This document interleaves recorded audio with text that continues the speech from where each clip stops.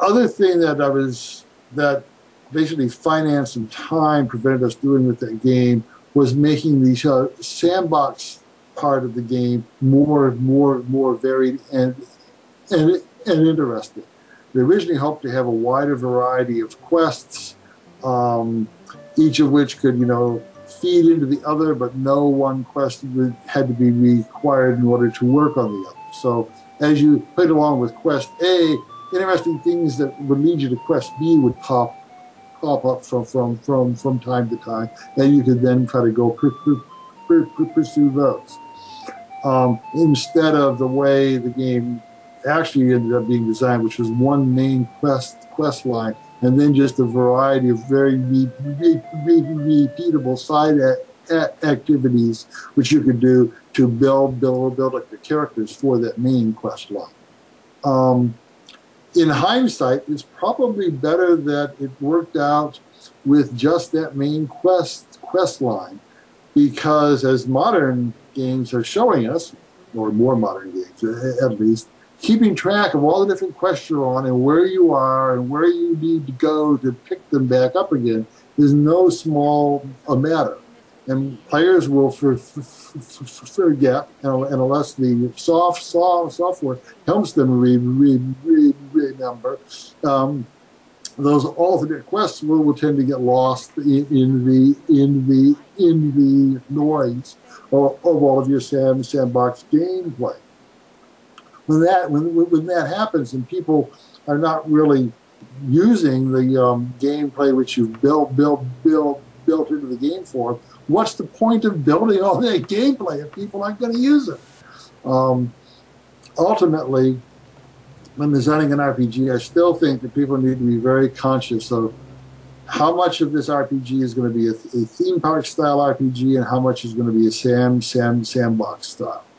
I'm very curious to see what happens with Star Wars: The Old Republic, because the BioWare crowd traditionally has done very theme park style RPGs. Go from point A to point to point B.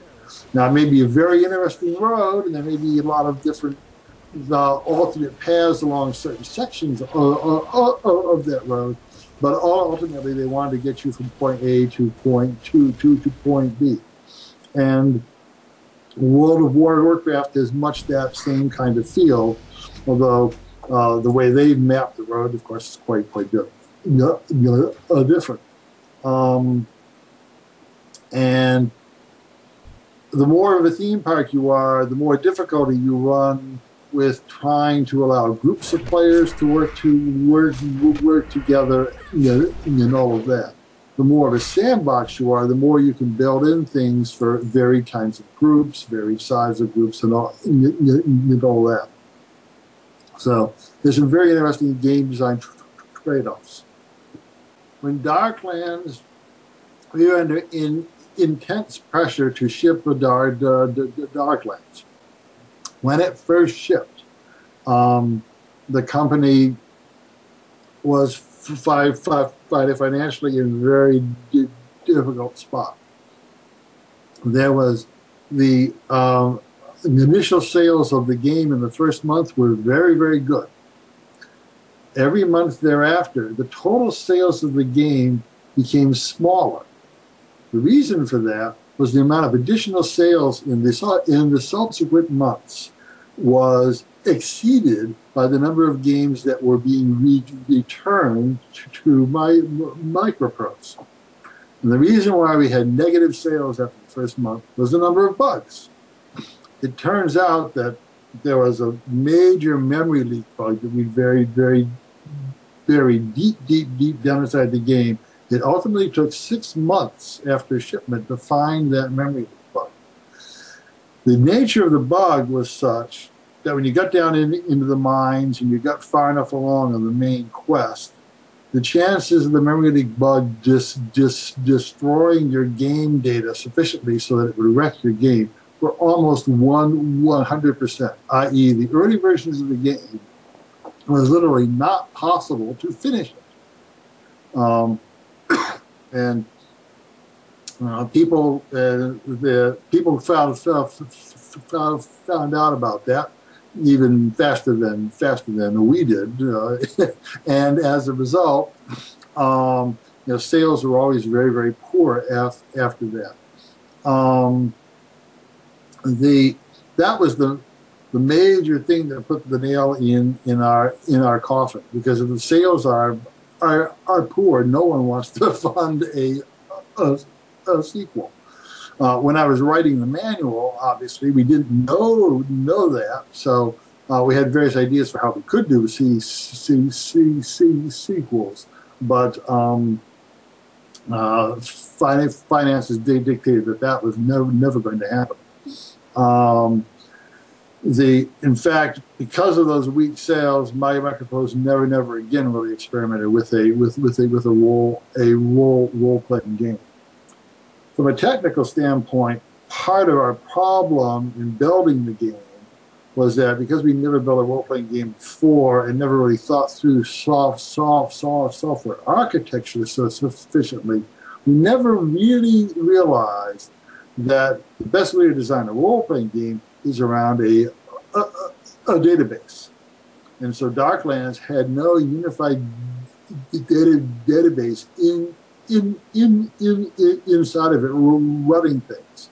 If it had a database at its core, it would have been a much easier game to build and a much easier game to make expansions for. So that sort of engineering architecture failure on our part helped to contribute to the large cost of the game, and that in turn contributed to the all the programming problems we had, and those caused the bugs, and the bugs caused the financial failure. So it's sort of a cascading series of cause and effect. It's got to be one of the most tragic bugs in CRPG. I mean, it's fascinating to think what could have been, as you refine the engine and tried all these different settings. Yep. Yes. Well, you can, for any given game, you can think of all these cool things you could do with it. But in the end, it's what you can do with the game you can actually ship, which is what really counts. I guess this must be what happened to the plans for the Amiga version too, right? Well, the plans for the Amiga version were largely dictated by the failure of the Amiga as a platform. As you probably noticed in PC games, it's very difficult to port to a different platform unless that platform has a significant minority of the game audience. You probably need in the vicinity of 15 to 25% of all gamers to make a platform port and make any kind of sense. If you're down at 1% or 2% or 5%, the cost of making the port versus the amount of money you can make, it just doesn't work at all. And the Mac was actually doing better than the Amiga by the early 90s. So the Amiga was pretty much doomed. You wrote the strategy guide for Darklands, if I'm not mistaken. Yes. Yeah. So maybe that'd be a good final question. So what, for somebody sitting down to play Darklands today, from the master himself, what are some really good strategies for beating this game? Well, I think getting the clue book for the game. I don't know where it's available. Someone's going to have it out on the internet. If nobody has it on the internet anywhere, I'd be happy to make a copy available to them. But getting that clue book will help a great deal, because it'll give you a lot of ideas about what kind of characters to make for your party, what kind of abilities to worry about, what kind of things not to worry about. There are a variety of charts and tables you can pour through in order to optimize things, and there are various puzzles that are hidden in the later stages of the game. And there's a series of hints and ultimately answers to those puzzles in the clue book, which will make it a whole lot easier for you to fight your way from start to finish. So if I had one piece of advice, it would be to get that help guide, because Darklands, by modern standards, is very much an old school game where the player is expected to do a lot of trial and error, make their own notes, all that kind of stuff, track which cities have better this and that, and all of those other old school things, which these days we're all used to the software itself saving and making available to us. Back then, it was hard enough just to make the game itself. Making it easy for players to play was something that we hadn't really thought through very well yet.